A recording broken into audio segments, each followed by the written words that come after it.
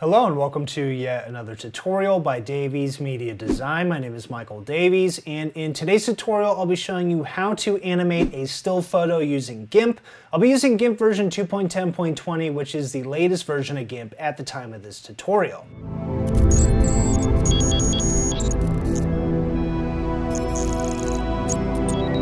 Before I get into that, don't forget to check out my website at daviesmediadesign.com. As always, I have tons of video tutorials on here, my GIMP book of layers, and free software help articles, so definitely check that out. You can enroll in my GIMP 2.10 Masterclass from beginner to pro photo editing on Udemy. You can enroll in any of my Skillshare classes by visiting gimpschool.com, and you can get more with a premium membership to Davies Media Design. I'll include a link to this as well as all the relevant links from this tutorial in the description of the video. So here is the photo I'll be using for today's tutorial. Just click the free download button. If you have a faster computer, you can use one of the larger photos, or you can do what I did and just go with the medium-sized photo here. And here is one of the renditions of the final result.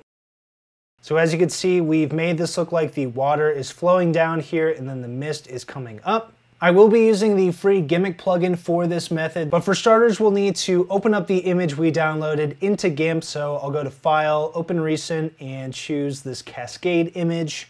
So here's the image of the waterfall. Next, what I need to do is duplicate this image. So I'll come over here to the Layers panel and just hit the duplicate icon. So now we have two of these. Once I have a duplicate, I'll go to Filters, GIMP QT. And here we are inside of the interface for the GIMP plugin. And what you need to do is find the Morph Interactive filter. So I'll type in Morph, and under Deformations, you'll see Morph Interactive. And for starters, you'll see Preview Warning, no preview available. It might say you need two images, so we do have two images here. Change your input layers to active and below if you have your top layer active, or active and above if you have your bottom layer active. The output mode is going to be new image, so that just means that once we're done with this and all of the animation frames have been created, it's going to output this to an entirely new composition. And we'll leave the preview mode where it's at, so first output default. And up top here it says number of frames, so this is going to be how many total frames are in your animation. If you know that you want this to be a 2-second animation with 24 frames per second, you can go with something like 48. But of course, the more frames you create, the more it's going to put on your computer, the more strain. So you could always go with something like a 1 second, 24 frames per second animation, which would mean you want to type 24 there. If you have a really slow computer, I recommend using less frames, so something like 10. And then for preview precision, if you have a slower computer, go with coarsest or faster. If you have a very fast computer, you can go with finest or slower. I'm just going to go with normal. And you'll see some instructions here on how to use this. I'm going to cover these, so I'm going to skip this for now and just come over here and click OK. So now we have two screens. We have our in-between screen, which I'll place on the right side, and we have our interactive morph, or the source, on the left. I should say this is just the source because they both say interactive morph. So what this plugin is doing is it's going to use some key points to morph areas of the photo. And when we create those morphed areas, that's what's going to make this look animated, because the filter is going to place these in separate frames. But right now there are no frames here, so that is going to be our first task. If we left click on here, that's going to create a frame, and that's not going to do anything over here yet, partially because this frame is a still frame, and also we don't have any animation running. But what I can do if I wanted to animate this frame is I can click and drag it, and you'll see that when I click and hold my mouse up top there, it'll say target, and when I release, it'll now say source. And over here on the in-between screen, you can see something has changed, and that is the fact that the filter has now morphed the photo here and added that morphing to various frames. And if I wanted to preview the animation right now, I can hit the Enter key.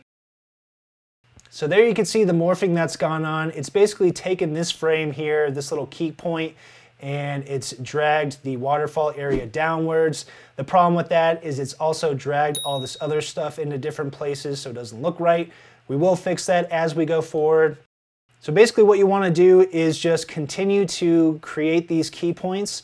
So click and drag key points, and all those areas will be animated, and it will preview them over here in real time as you continue adding frames as you continue adding key points, I mean. So we're clicking and dragging these key points along the water. It's best to drag the key points along the same direction as the water or whatever it is you're trying to animate. That way it looks more realistic. So you can see what's happening here as we're adding more and more key points to this, and you'll notice that our key points stop around this area, so that's where I like to click and drag a new set of key points is wherever the first set stopped. And what I like to do to make this look more realistic is if I see water changing direction because of rocks or something, I'll add more key points there. So for example, right here. And then if you wanted to really get detailed with this, you can do every little portion here where you can start to see ripple effects happening from the rocks below, like that. Just keep in mind that the more of these you're going to add, the more strain it could potentially put on your computer. And if you look over here, because these key points are not animating very far and it's only on this one area, it's kind of screwing up the animation. So just make sure if you are going to do something like this that you do it throughout the entire animation. So for example, I can add some more right here and you can see what's happening over here. I'm not going to do that on all of the various parts that I want to animate. That's just an example, but I will continue to animate this portion here, and I'll leave it at that for now. So let's say you wanted to delete some of these. So for example, I wanted to delete these up here. All I have to do is click on a key point and hit the delete key on my keyboard. So make sure you are in fact clicked on these. If it's hard to click on them, hit the tab key on your keyboard. That'll make these little key points larger. And then you could click your mouse, hit the delete key, and there you can see it's a little easier to take care of now. And then we can hit the tab key to return these back to their smaller size. So next I want to fix the areas that I don't want animating, so the areas I don't want morphing with this. You can see a lot of the rocks on the sides of the waterfall are moving around, so we don't want that. All I have to do is just right click on here, and you'll see that when I right click, it's going to create one key point, and these key points are called still key points. So these are going to not animate at all. They're going to basically tell this filter, I don't want these areas moving around. So it's almost like an anchor of sorts. And I'm basically just going to add these little key points all along the areas I don't want being animated. And you'll see that as I do that, now this rock is no longer moving. And I can do the same on the other side of the waterfall here, like so. So I like to just layer these across because the more of these you place, the better of a job it's going to do of not animating certain parts of the image. So we'll do it all along here. So there you can see that's changing that. The top portion is moving around way too much, so we can add those still key points along the top. And there you can see that's fixed that. And there's some areas up top here as well. This doesn't have to be perfect. I will show you another step later on how to help improve this. But I definitely don't want the little person here being animated either. So what I'll do is come up top and just maximize the screen. That allows the person to be more easily clicked. And now I'll just click on the portions, right click, wherever I don't want the person animated. So just the entire person here, like so. And if I come back over here, you'll see that's helped clean that area up. We can still see the person animating a bit, so we need to just click some of the areas around the person here, as well as these areas down below. And I don't need this screen maximized anymore, so I'm just going to minimize it a bit.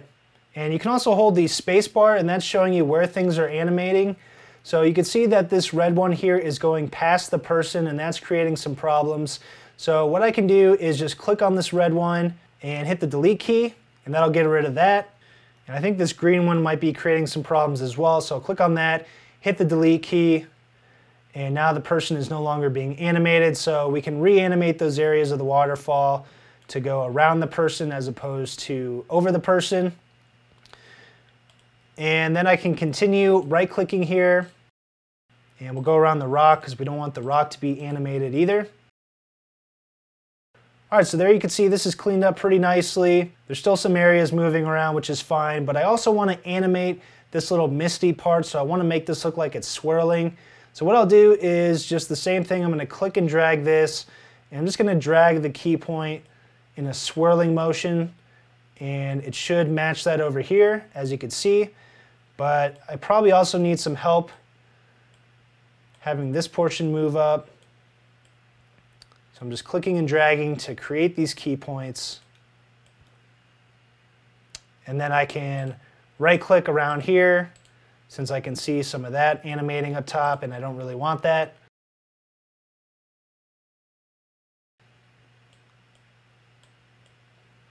So as you can see, now we have a ton of key points here. I'll come back over to the gimmick filter just so we can go through some of the instructions that I didn't cover.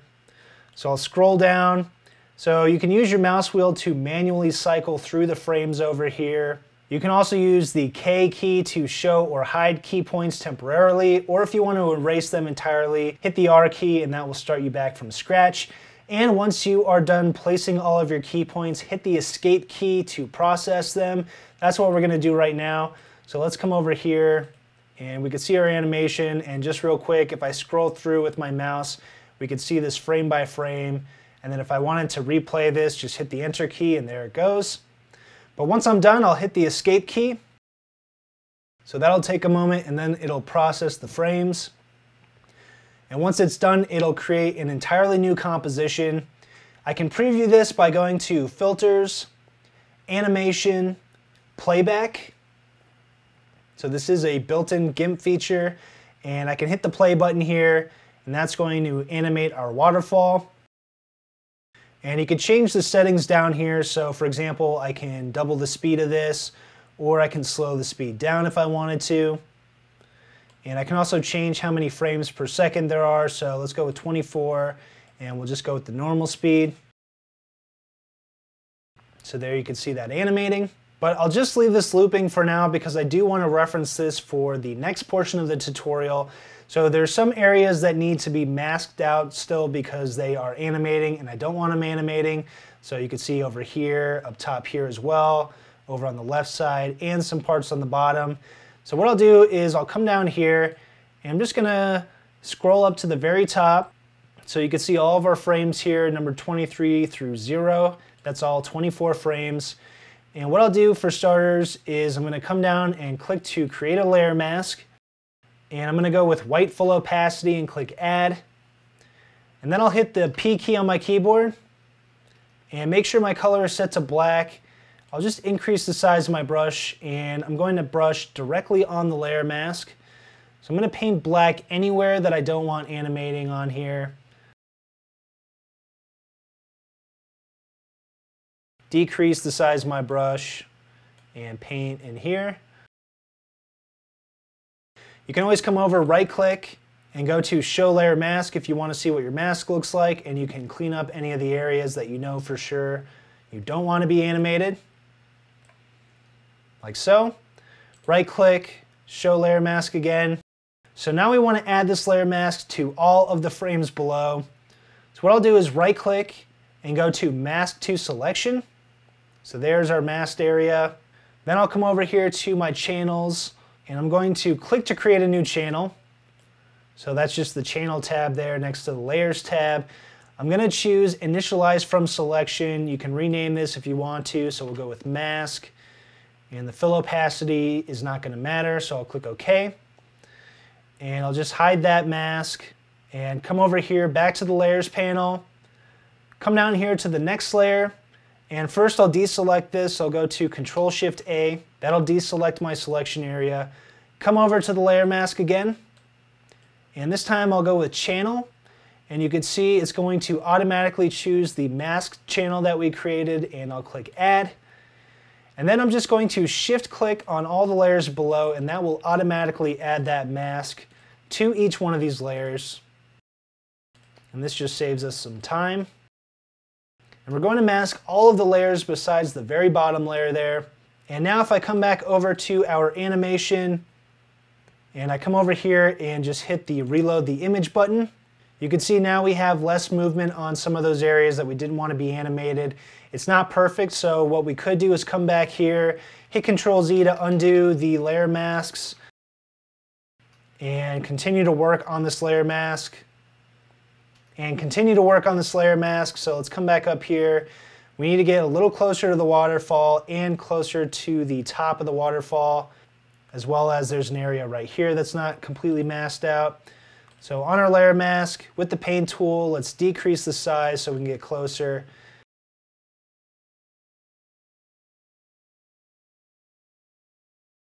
So now I'll come back, right click, mask to selection, come over here, let's delete the original, create a new channel here. We'll keep it named mask and initialize to selection.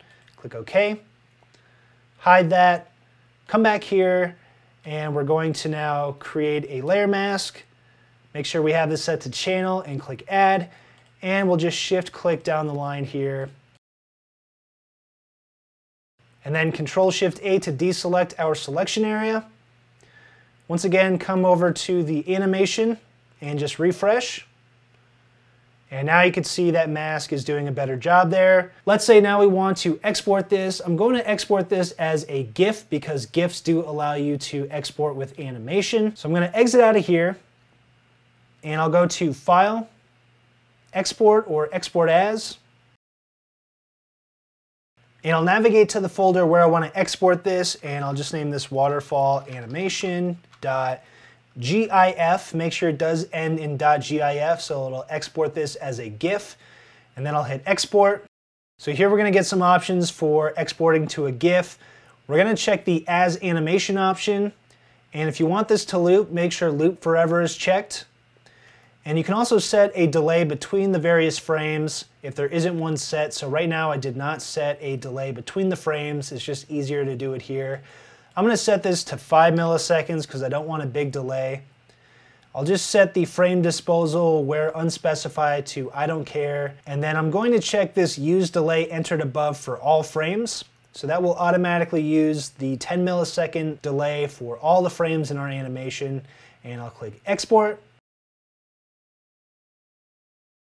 Once we've exported that, you can search on your computer for the file. So here it is. I'm going to double click on it. And here is our animated waterfall. All right, so that's it for this tutorial. Hopefully you liked it. If you did, you could check out my YouTube channel at youtube.com/daviesmediadesign. Don't forget to subscribe and click the bell icon to be notified each time I have a brand new tutorial. You can also check out any of the links to my resources in the description of the video. But thanks for watching, and I'll see you next time.